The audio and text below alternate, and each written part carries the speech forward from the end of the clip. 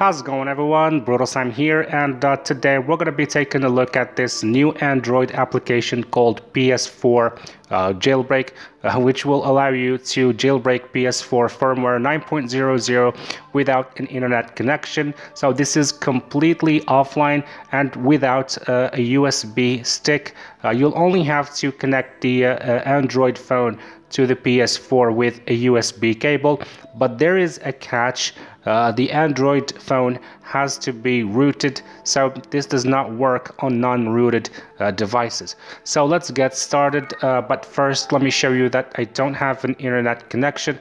I only have the Android phone and PS4 both connected to the same router. Okay, so first of all we need to go and install the APK file. So we have to install the app like you always install games and apps.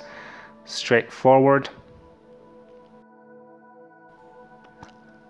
Alright, now open it, okay, and go to the top right corner of the screen, click on those three dots and hit settings.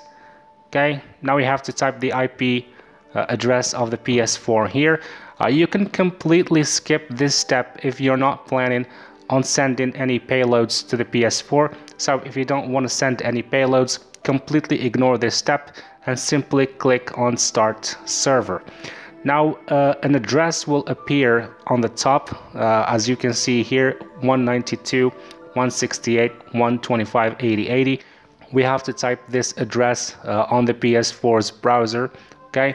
And don't forget the HTTP, because if you just type 192 etc, it's not going to work. You have to start with HTTP. All right, so type it,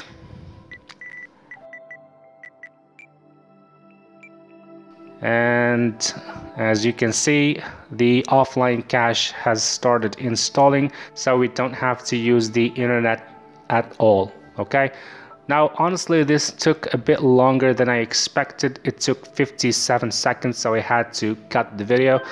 But it's working, it definitely works. So now that we've got the notification to insert the USB drive, connect the PS4 and the Android phone with a USB cable, and then click on Mount Exploit USB Image, and give it some time for the notification of the unsupported USB device to appear. Okay, and GoldHAN 2.0 will be automatically loaded. Alright, okay, so we're done. GoldHAN has been loaded, and the PS4 has been officially jailbroken with only an Android device and no internet connection. So yeah, this is how it's done. It's pretty straightforward and kind of simple. And yeah, that's all I wanted to share with you for today. Take care, and I'll see you soon.